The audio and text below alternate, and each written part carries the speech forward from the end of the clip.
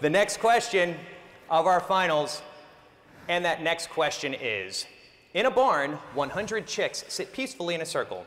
So, Luke. 25. 25 is the correct answer.